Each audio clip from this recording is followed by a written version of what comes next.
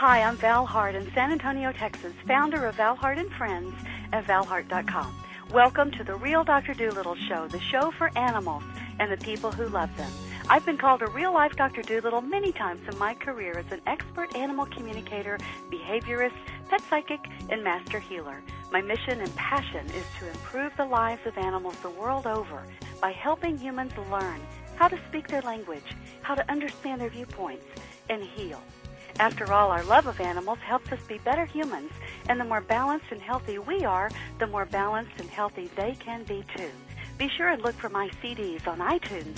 And to find out more about my work and to receive your free Quick Start Animal Talk course, just go to my website at valhart.com. While you're there for a limited time, you can also apply for a complimentary Happy Animal Assessment session. And if you want to learn how to be your own Dr. Doolittle, check out the world's first complete animal communication made easy system available now on my website at valhart.com. Thank you and enjoy the show.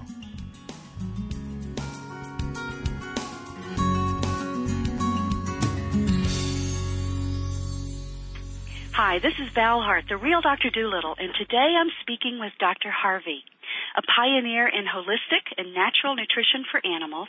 Dr. Harvey Cohen is a physician with a deep love for animals and a profound interest in keeping them healthy. Distressed by the increase in cancer, obesity, and other chronic ailments in animals, he's successfully treated these conditions through proper diet and nutrition. Dr. Harvey believes that foods for animals should not contain preservatives, dyes, coloring agents, fillers, and artificial ingredients. So he began creating products for animals that contain only human consumption-grade ingredients. Thousands of Dr. Harvey's loyal clients have seen the amazing benefits of feeding animals naturally. In 2001, Dr. Harvey received the award for outstanding service and commitment to advancing and promoting avian medicine and stewardship by the Association of Avian Veterinarians. You can find out more about his work at drharveys.com or call toll-free 866-362-4123. Welcome to the show, Dr. Harvey. I'm so excited to talk to you. Well, thank you. Yeah, it's interesting. I discovered your products and your work a couple of years ago when my 18-month-old puppy was actually diagnosed with terminal kidney failure. And I had been feeding him what I thought was a good diet. And anyway, I'm going to interrupt you. I tell everybody that calls with kidney problems, never use the word kidney failure. That's a terrible word. It is, and it scares people. It's very a nicer scary. word is a compromised kidney issue. Thank you. Yes, that's what we were struggling with. Anyway, I wound up getting some of your good dog food, the Miracle Dog Food, I think. Right. And it was certainly a nice part of turning his health around. And today he's a very healthy, happy dog. And that was about 2 years ago. And we do not have a compromised kidney now, which is pretty awesome. So thank you so much for your work. No, you're welcome. No, I'm sure he has to thank you and your family. So. Yeah. Well, we are a family. So I want to talk a little bit about your company just to get started. What compelled you to create Dr. Harvey's Healthy Formulations? It's quite a deal to create a company like this. What compelled you to do that? Basically, I thought that when you look at canned and kibbled food, the consumer can read a label, but they don't have a clue really what's going in that can or kibble. Right. It can say meat or meat byproducts or chicken meal or chicken byproducts. Mm-hmm. That's number one. They really don't know what's going in the can or the kibbled food. That's right. And number two, quality. I took a much harder approach. Matter of fact, I thought I took an impossible approach. I asked people to go out and get the only two things that can go bad is the protein and the oil. Mm-hmm. Rule of thumb, in the whole world, all oil goes rancid at room temperature. Wow. So, and an easy way to explain to people is that you and I get old at room temperature. It's called oxidation. Yeah. Most people never would think of that. No, it's called oxidation. And everything gets old. That's how, nature and God made it. Right. Everything gets old at room temperature. So oil or fat goes rancid at room temperature. So I ask the people, please go out and get oil and refrigerate it. And then number 2, rotate oils. Every oil has a different background, we'll call it, or composition. So omega-3 from salmon, sardine, or krill is much different, okay, than flaxseed. And flaxseed oil is much different than sesame. So I ask people to rotate oils once a week, not to get them crazy, but to offer a different free fatty acid or an oil each week. And again, refrigerate it. Same thing with protein. Every protein that nature and God put on earth is different. Salmon is different than tuna, and tuna is different than cod and tilapia, and beef is different than turkey and chicken, and tofu is different than lentils. Right.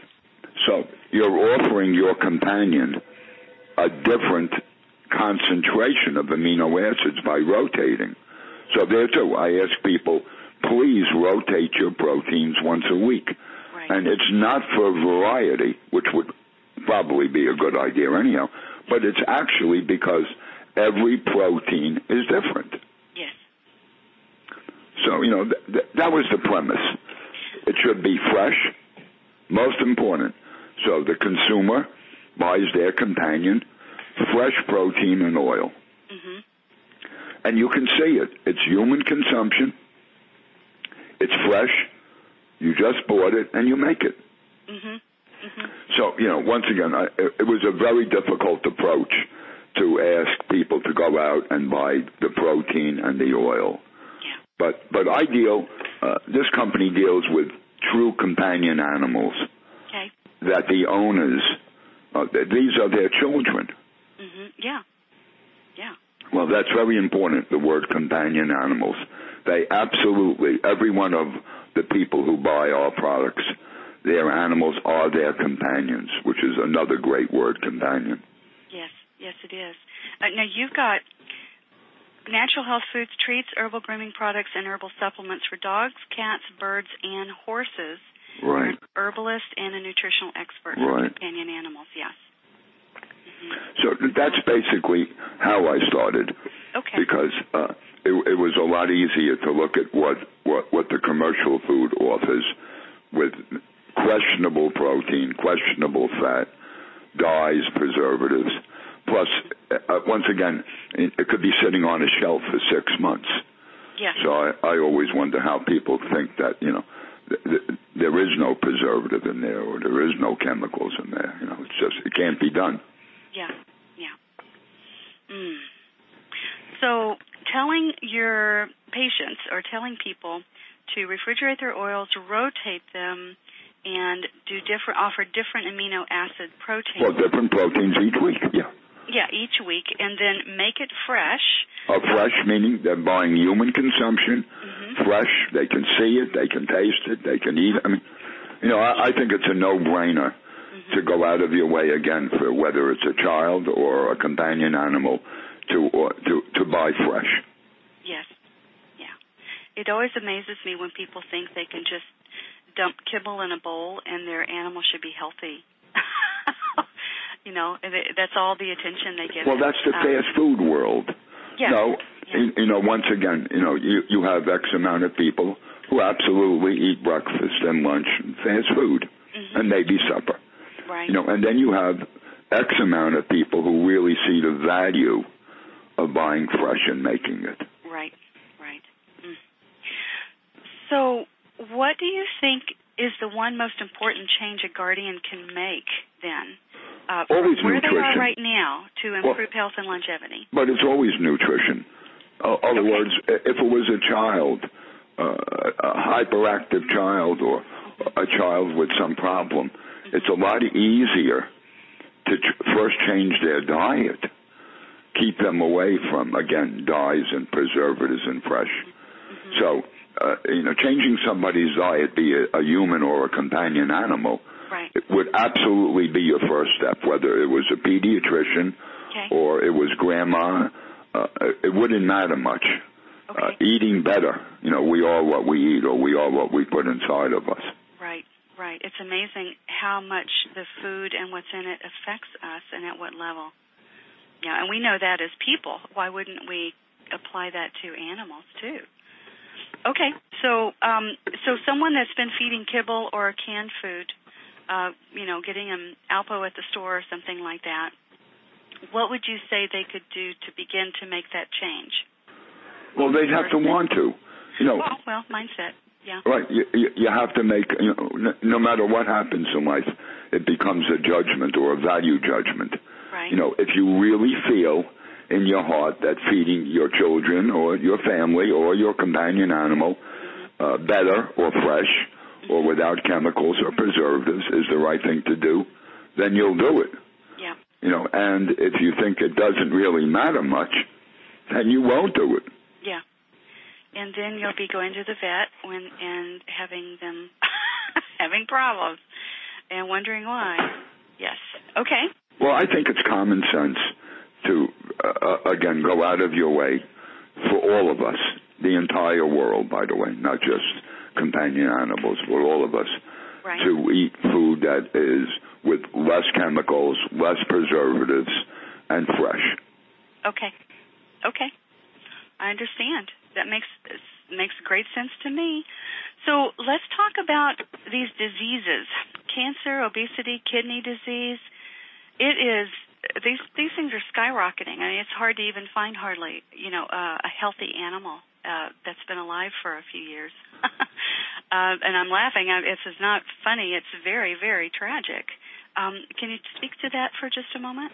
Well, I think most of you are degenerative diseases, or it's really interesting. There's like I said, the word about a compromised kidney versus kidney failure. Yeah. Most people forget that, and I'll give you two great analogies, that things are cumulative in life.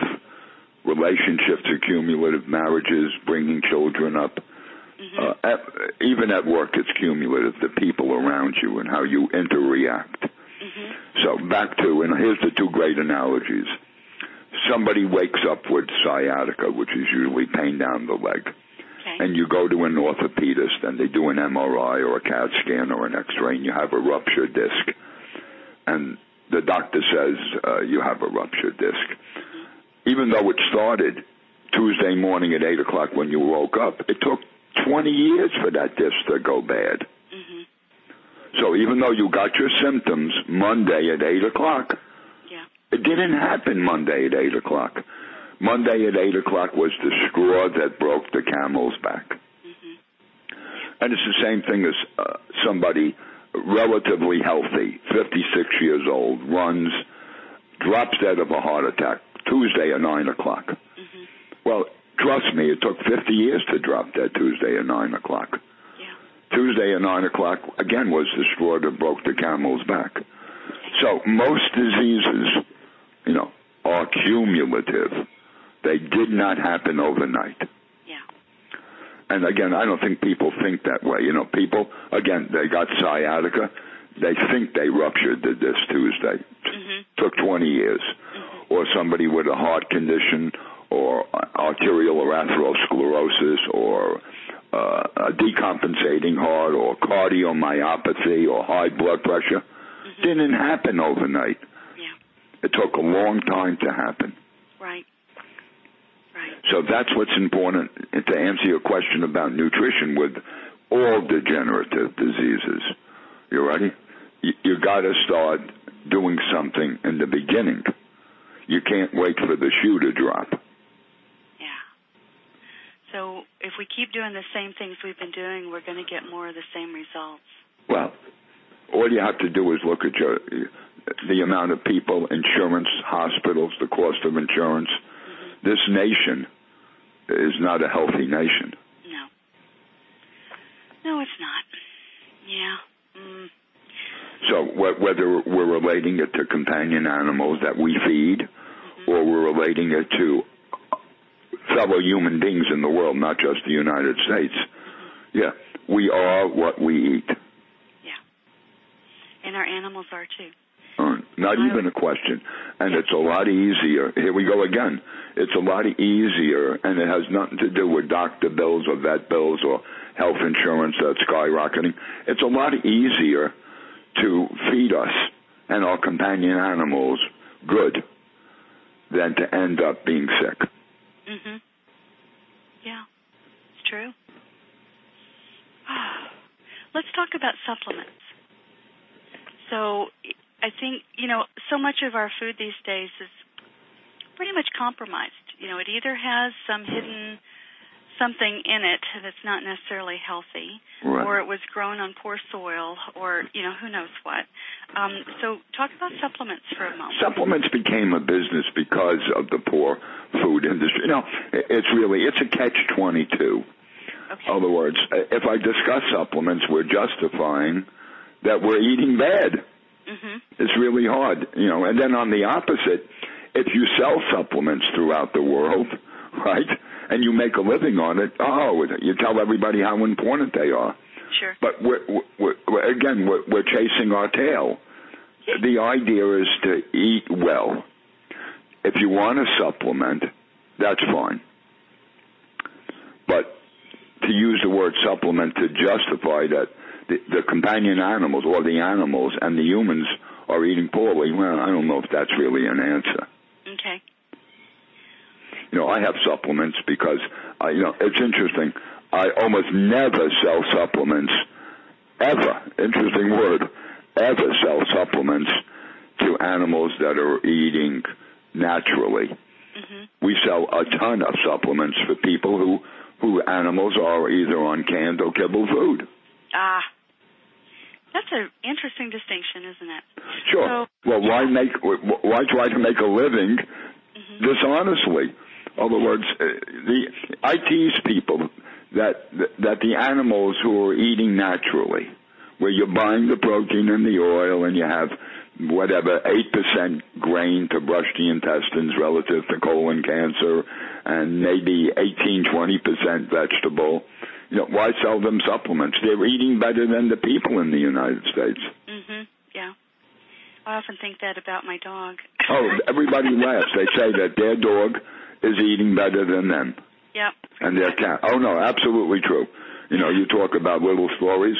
Absolutely true. The people constantly tease me that their dog is eating better or their cat is eating better than them. Mm-hmm. Yeah. Yeah. Well, that might bring you a new opportunity. You could sell the miracle food for people. And we could tell Fido to move over and just, seriously, well, and we can eat their food anyway, as long as it's, we don't do as well with raw food as far as meat goes, raw meat. Right, as far as meat, when people hear the word raw, I tease people also, great analogy. Mm-hmm. You got 90% of the world eats sushi. True. No. And this is not about people eating raw, but it's about animals. And I tell people who are afraid to feed raw, it's called the best of two worlds. Right? Pan fry it rare. So it's not really cooked, and it's not raw. And psychologically, they feel better that the heat killed everything. Okay. When you look at your canned and kibble food, it's at 200 degrees. There's nothing left. That was the other part, without even discussing kibble food. That's at who knows how many hundreds of degrees, or canned food at 180 degrees. By the time the cooking process is done, there's nothing left. Yeah. No enzymes, and then No, there's nothing left. No. If people would really think about it, there is absolutely nothing left. What's left in there? Yeah. So. I got it. Since you brought up the topic of raw, let's talk about raw food for just a minute. So sure. Diets, things like that. Are you a fan? I think, it's interesting on the BOF diet because they're basing it on wolves, and it's almost true. I say almost. You need X amount of fiber. We're not talking about, 20%, 30% of grain. You're talking about 6, 8, 10% grain to brush the intestines.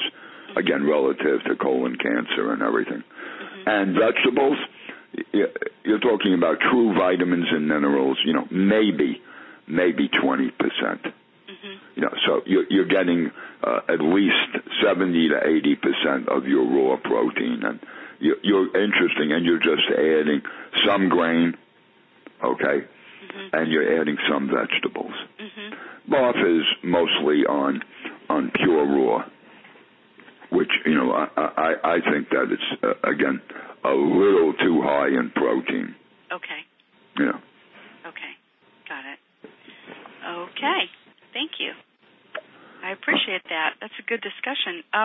Let's shift gears just a little bit. Let's talk about, instead of what's going into our animals, let's talk about what we put on our animals. So topical products, shampoos, sprays, ear washes, toothpaste for puppies. Well, I'll give you the greatest healing agent, you know, for you and your family, including your family, since I deal with herbs and stuff. Yeah. The number one healing agent in the whole world, next to aloe, so don't mishear me, but the number one healing agent is called calendula. And if people, you know, when people call me, I never give advice. I tell them, I give them reading. They must go to Google, since I have stock in Google, so I send everybody to Google. But no, I tell everybody to read. So when we go over herbs, which we'll discuss maybe in a minute, but I would say topically, not even a question that calendula and now, those are the two best topical healing agents. Okay. For humans as well as animals. You know, because I teach people there is no such thing as an herb for a human or an animal. You know, it's so silly. A pet shop can sell echinacea for $20 and because it says dog on it. Right. And a health food store has echinacea for $9.95. Yeah. So I make everybody laugh and explain that God put herbs for everybody. There is not an herb for a dog or a cat. Okay. So when it comes to topical products, calendula as a healing agent is my favorite, and then aloe. Okay. Yeah. Okay. I got it. So. You know, and the same thing with herbs. You know, we'd be on the phone for hours. The number one product used for any type of liver problem in humans as well as animals is called milk thistle. Yeah. You know, for the immunity, I'll give you, I mentioned echinacea, but my favorite is called astragalus. Okay. It's my favorite for, again, a compromised immune system where you're dealing with something called T cells, T3, TH. It's sort of I think it's a no-brainer. Okay. You know, vitamin C, the finest vitamin C for humans and animals is called ester C. It's buffered. Okay. And, you know, Linus Pauling, forget that he got a Nobel Peace Prize. If you read on vitamin C is the basement membrane of all tissues. There, too, when you have an animal that has certain conditions, it seems to be a no-brainer to put them on vitamin C. Yeah. So, you know, I don't think that your herbs or your vitamins are any greatly different, whether it's a companion animal or a human. And here's the most important that I have people read. It's called per kilogram of body weight, that you cannot give a dachshund what you give a basset hound, and you can't give a basset hound what you give an Akita, and you can't give an Akita what you would give a St. Bernard. So it's always based upon, and I should throw in age, should be based upon weight and age. Okay.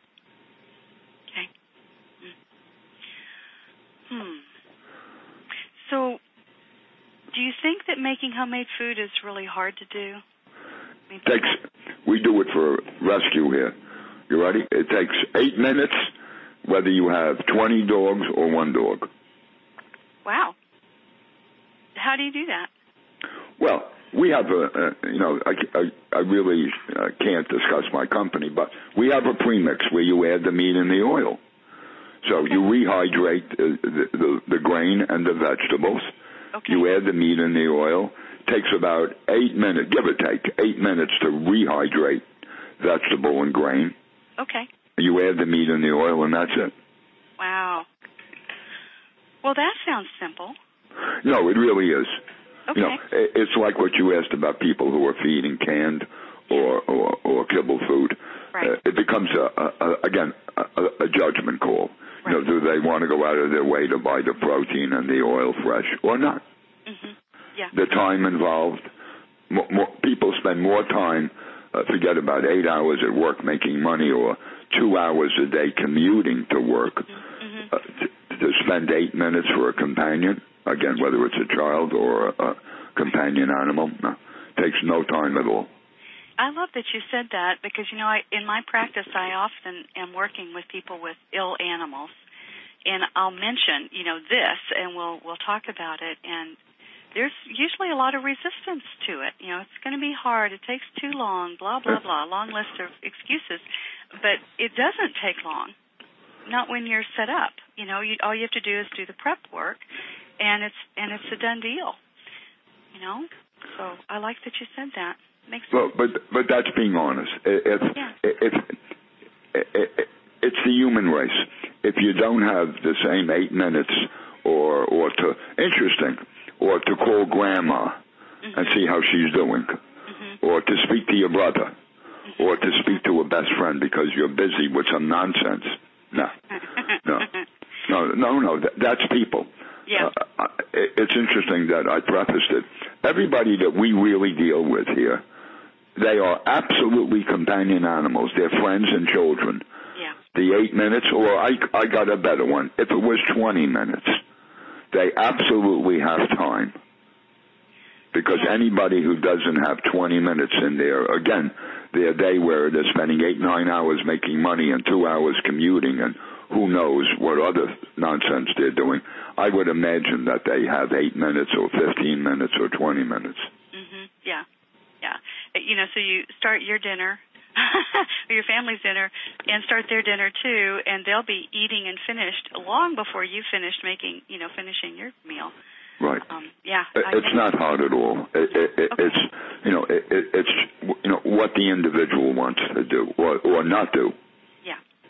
You're absolutely right. Thank you for calling us on that. Good. Does diet really affect longevity? Sure. Can you tell us the story about that so we get an idea? Again, we are what we eat. Whether we're predisposing because of diet obesity, or we're predisposing diet relative to arterial or hardening of the arteries in humans and animals, or because of the chemicals, to say the least, the chemicals that are sprayed, insecticide, herbicide. I mean, there's no end to it. You know, they were a great analogy. Here's another great analogy, which I was part of. In California, they were spraying Alar on apples. And in court, which was really interesting, terrible pesticide, Alar. And in court, they lost the case, and they had great lawyers, except they took a really terrible approach. And I'll tell you what, it was ridiculous. Their approach was how much Alar is on one apple. And they were right, by the way. There isn't a lot of Alar on one apple. But nobody eats one apple in 40 years. Right. So it was the cumulative effect of Alar on apples. And we won the case hands down. I mean, it was actually ridiculous. Trying to make an analogy how much Alar is on one apple. They were right. There wasn't a lot of Alar on one apple. But there's a lot of Alar on 60 apples. Yeah. So when it comes to the food and longevity, it's the same thing, that you can't have a compromised kidney or a heart condition or especially liver condition or even predisposing degenerative arthritis relative to the minerals or lack of minerals in the food. Right. That, including humans, we are what we eat when it comes to even aging. Okay. That makes sense. For animals with a long history of digestive problems or skin conditions, which is a big one these days, and allergies, right? What can y'all do to help? Well, the oils. I'll tell you my favorite oil when it comes to a skin condition, and humans too. Yep. I like omega-3. Okay. And omega-3 comes from 3 sources: salmon, sardine, or krill, Krill. That's a great supplement. That's number one. Digestively, to help, my favorite of all, which is a live culture, which I put all, I mean, it's the best of all three worlds when I tell you what it is. It's called yogurt. Oh. You know, women are familiar with yogurt. If you're on an antibiotic, every gynecologist in the world begs you to please take yogurt. Right. I'm using yogurt. You ready? It's a probiotic. It has some extra calcium in it. And most important, it's alkaline. Okay. Great for humans and great for companion animals. Okay. You know, again, if we think out common sense things, you know, it's called do no harm. Interesting in life. When you make a judgment call for somebody else or somebody pays you a fee for your knowledge. Interesting word about do no harm. Yeah. Using yogurt is a no-brainer. Rotating oils is a no-brainer for a skin condition. Yeah. To say the least, omega-3. Maybe the companion animal of the human, one of your important things for skin is zinc. Maybe you'll add some zinc. Okay. You know, but each case or each individual, human and animal, you know, you look at the total case and you see, is it, you know, 100% diet? Is it lack of something in the diet? You know, is it chemicals? Yeah, got it. Oh, so can you talk for just a minute about grains and no grains? We talked about raw and cooked food. Yeah, I did grain for a reason. You know, I use, in my formula, it comes to 6.5% grain. I use it, you know, grain got a bad rap, first of all, because grain was being used 78%. I won't name the companies, but their first two ingredients were corn and wheat. For 50 years. Yeah. And, you know, it's interesting why I never, when I lecture, never knock another company, ever. Under no circumstance will I ever do that. Yeah. Dogs were living on corn and wheat for 50 years, and the truth is they weren't dying in the street. You know, it's very interesting when somebody has an agenda and it becomes sales and money. You know, I would never knock another company that used corn and wheat. I don't think that they have a clue about nutrition. Don't mishear me now. But were the dogs or the cats dying in the street living on corn and wheat? They absolutely weren't. Yeah. They weren't healthy. Right. But they were not dying. Very interesting word. So, you know, to answer your question, using 6.5%, 8% grain is a no-brainer. It's just great, a little extra protein, and it's absolutely a brush for the intestines as fiber. Okay. So it's like an intestinal brush. Well, you're talking about, it's like spitting in the ocean. If you think about 8% grain or 6% grain, I mean. Okay. And it has a reason. That was my point. There's a reason to the madness instead of, absolutely no grain, you know, or absolutely only feed raw. You know, I think it's the best of all the worlds that people should do. You know, it's not do it my way. I think people should think out why. Why rotate proteins? You know, and it's not for variety, I said, even though it's a good word. It's because salmon is different than tuna, and tuna is different than beef. Same thing with oil. Variety would be a good reason, but the real reason is that flaxseed oil is different than sesame oil. Yeah. So back to fiber, 6 to 8% fiber. There's a reason for it. Okay, that makes sense. Can you tell us a story before we let you go today? A story? A story about perhaps an animal that you've worked with or something. No, there's so many stories. You know what? Your companion you mentioned with a compromised kidney or ideal with animals with cancer. I think, these stories are really based upon the guardians. Another word for owner. I never use the word owner. The guardians of our animals, which are the owners, but they're guardians. That they really do understand that when a companion animal is sick sure there. I'll give you a great story in humans as well. You want a little story? I'll do heart condition, cardiomyopathy. Okay. Right. I see incredible results.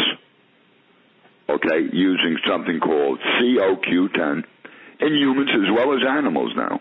Something called CoQ10 and L-carnitine in reference to cardiomyopathies or aortic or mitral valve or an aging animal that has a decompensating heart.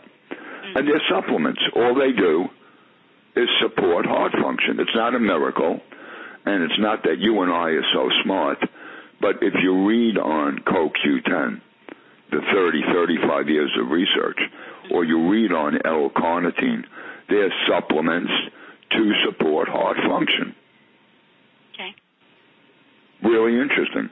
Yeah. It's not like you had mentioned before, supplements where you're selling a multivitamin to make up for the nonsense that's not in food.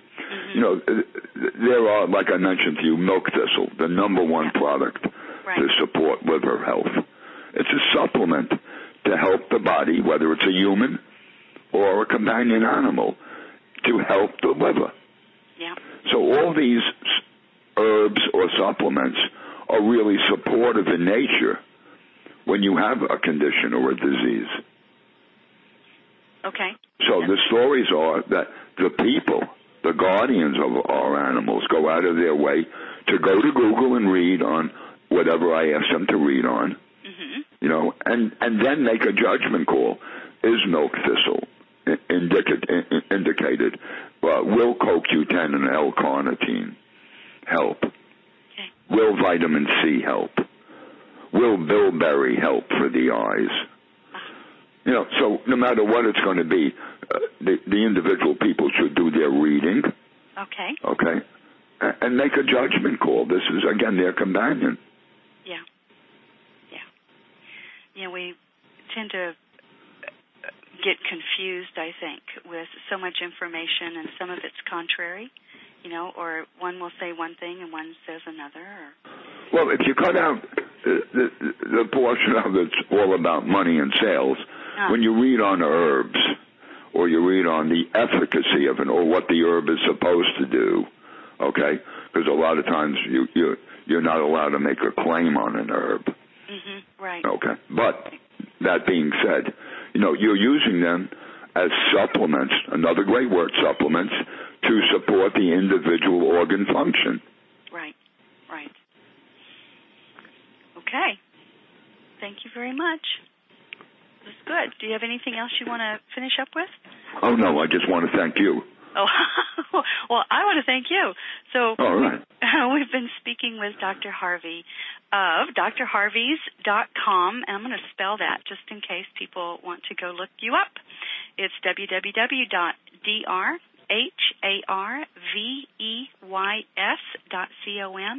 drharveys.com.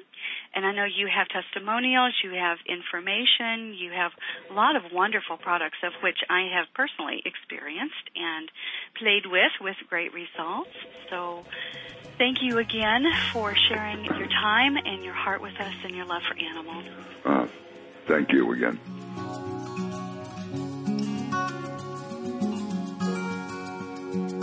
Thanks for listening to the show. For more information or to listen to other podcasts, go to valhart.com/blog. And if you're someone who values a non-invasive, holistic solution to resolving problems with your dogs, cats, and horses, and you want better behaved, healthier, and happier animals, just go to my website at valhart.com to apply for a complimentary Happy Animal Assessment session. And be sure and remember to look for my CDs on iTunes. Learning how to talk with animals is fun and will change your life. So while you're there at my site, get my free Quick Start Animal Talk course and check out the world's first complete Animal Communication Made Easy system. May the love of animals bless you, teach you, inspire you, heal you, and reconnect you to the circle of life.